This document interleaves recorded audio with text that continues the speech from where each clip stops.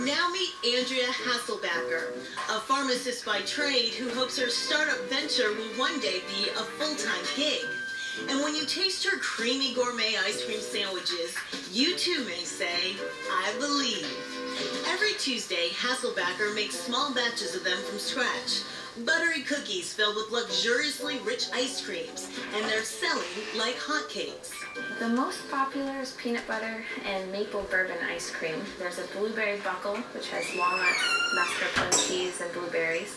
I just made a really good tzatziki sandwich, so dill and lime cornmeal cookies with a cucumber mint yogurt ice cream. She calls her new premium quality ice cream company Beakers and Cream. Hasselbacher uses local farm-fresh eggs, cream and butter to bake unique gourmet cookies, sandwiching between them velvety, out-of-the-box sweet and savory ice creams.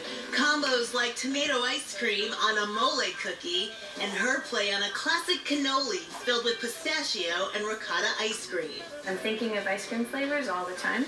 I'm always jotting notes down everywhere. For now, you can try Beakers and Cream sandwiches at Journeyman Restaurant in Somerville's Union Square.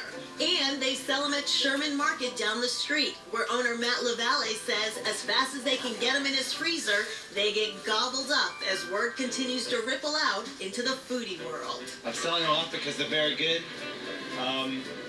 They're made out of excellent quality stuff. The flavors and the combinations of flavors that she uses are adventurous and interesting and always delicious.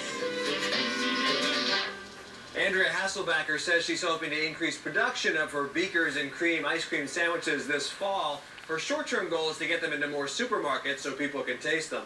Her long-term goal is to raise money and grow her company. And that is Chronicle for tonight. Thanks very much for joining us. I'm Anthony Everett. Have a good evening, and we'll see you again tomorrow night. Next.